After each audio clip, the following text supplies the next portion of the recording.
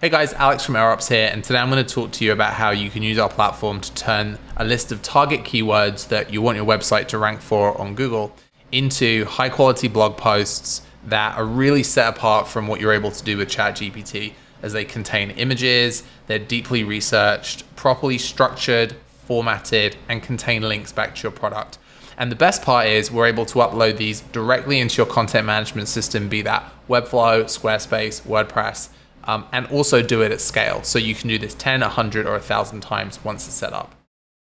I'm now going to take you under the hood and show you how this works inside of AirOps, both how the workflow is built to create those blog posts, but also how easy it is to run it once or multiple times.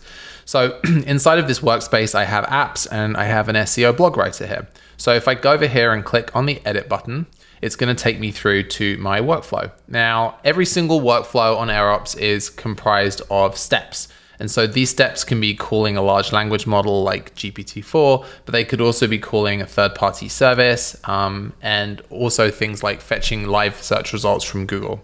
So in this instance, we have a number of prompts. The first one does some proprietary SEO work. The second one structures the blog post. And then we have a step which loops through each section of the blog post and generates the output. And that comes out the other end. Once you've constructed your app on AirOps, it's really easy to run. So I can run this once just by coming to the Run Once tab, and I can enter something like Miami Beach, which is where I've recorded this video today. And this is going to kick off that workflow. So in the background, it's now structuring some content to inform the SEO portion of this. It's also going to structure the output, and then it's going to go and begin the actual generation task, which it's doing now. And so this is great for just testing your workflow or producing 1 or 2 blog posts, but often you want to create things at scale. And so to do that, we use the run batch feature. This makes it really easy to run things at scale. So in this example, I have to upload a CSV with one single input called keyword, which is what I defined at the beginning of my workflow. So I prepared one already over here. You'll see keyword, all of these. I'm now going to go and choose this file. It's this one at the top. I'm going to hit execute, and we're going to see that the generation is going to commence on the right over here. We can now see these have generated, and I can download them as a CSV, or I could add an extra step to my workflow to push these generated articles straight into my content management system. That's just one of many ways we can extend these workflows.